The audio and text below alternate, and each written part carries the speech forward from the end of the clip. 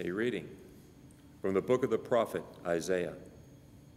Thus says the Lord, your Redeemer, the Holy One of Israel.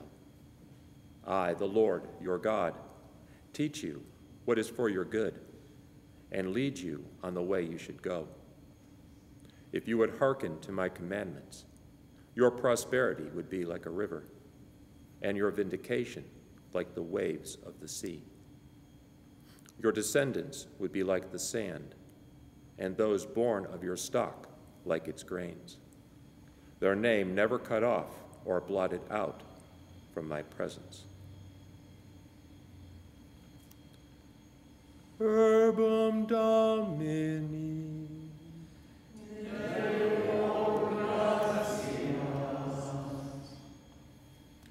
Those who follow you, Lord, will have the light of life.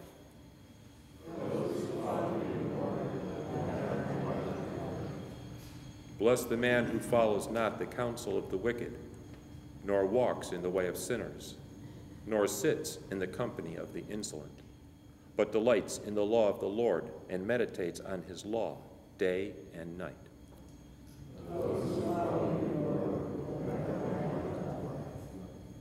He is like a tree planted near running water, that yields its fruit in due season, and whose leaves never fade. Whatever he does prospers.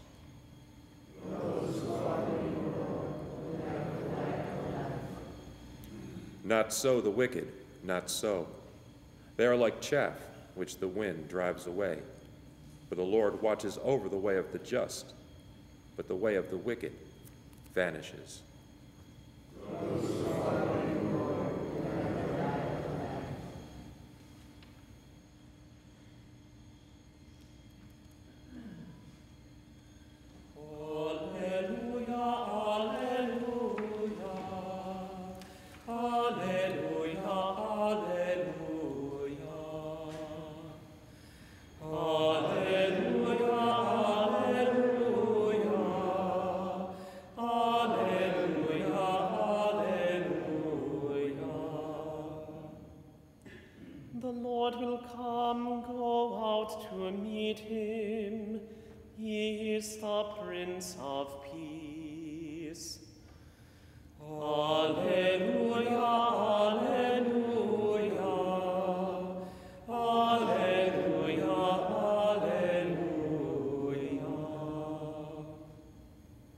Dominus vobiscum.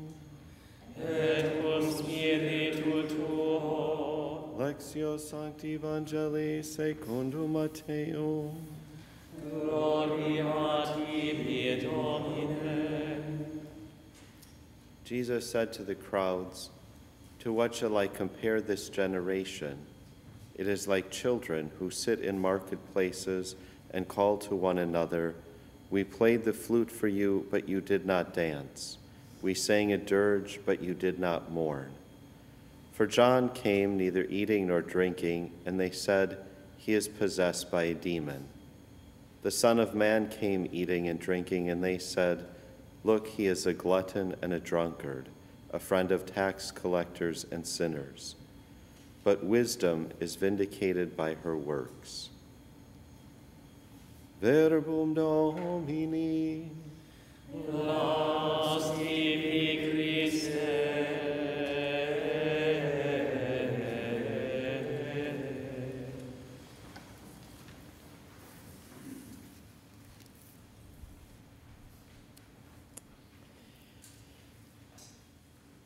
So Jesus exposes the excuses of especially the leaders of the people, but of those listening to him, and he compares them to spoiled brats. That's basically what he's calling them, that you're contrary. No matter which direction we come at you, you don't like it. You're just discontent, and you're not going to open your heart to receive the Lord. John the Baptist came living a life of fasting and penance, but he was proclaiming the kingdom of God. Jesus came and he ate and drank with them, and he proclaimed the kingdom of God. And so he's saying this message is the same. And so whether we're playing music that belongs at a funeral or we're playing music that belongs at a wedding, you're not happy. And I think we've all encountered children like this. Little kids can get in a little funk.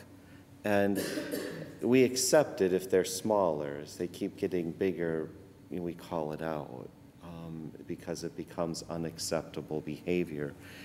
But I remember a long, long time ago, before I entered religious life, hearing a story from one of my aunts, who is herself a consecrated religious and had taught school for many years.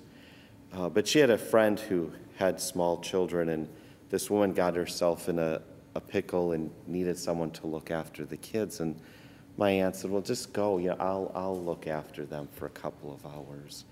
And the littlest one must have been around 4 years old or something. And he was not having any of this. He's looking at my aunt like, you're here, but you are not my mommy. And so that just was not acceptable. No matter what she did, it just wasn't quite right. And she said, so I decided, I'll make him a sandwich.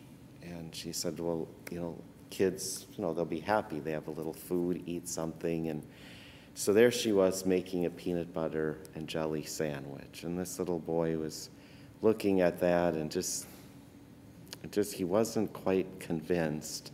So she finally puts that together and he started crying. And she said, well, what's wrong, sweetheart? And he tells her that his mommy puts the jelly on top, not the peanut butter on the top. And so my aunt took the sandwich. By this point, she had had enough. She took the sandwich and she turned it over, so the jelly was on top. Well, that was like the end, And she didn't know what to do.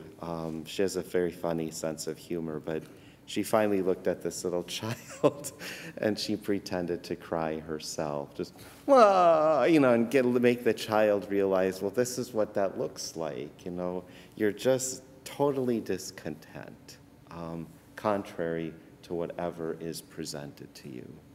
And that's what Jesus, again, that's what he's saying to that generation.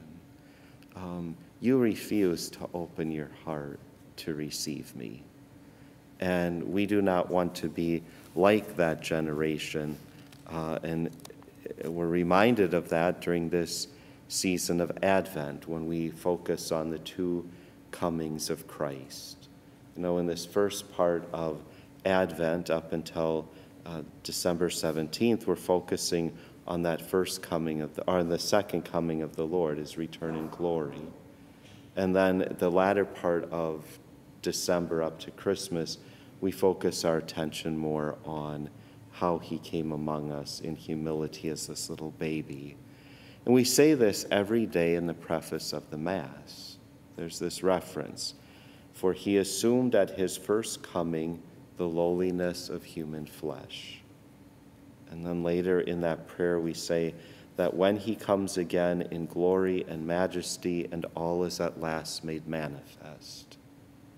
And so we acknowledge this with faith, that we are so grateful and we're overjoyed in this reality that the Lord assumed at his first coming this humbleness, this littleness, this lowliness of human flesh. Came among us just like you and me. He looked just like you and me. He understands you and me completely, and he was like us in every way but sin. And he came among us in this lowliness so that we could approach him without fear. As we say so often in this season, who is afraid of a baby? Everyone wants to see this baby. And this is how the Lord wins us. Even when we look at just statuary of the Christ child. Don't we go before the manger scene and we're inclined to kneel down? And what is the disposition of our heart? We want to reach out and hold the baby. Again, I say this often in homilies, that when anybody comes to the chapel and has one of those little carriers and there's a baby inside of there, everyone is distracted.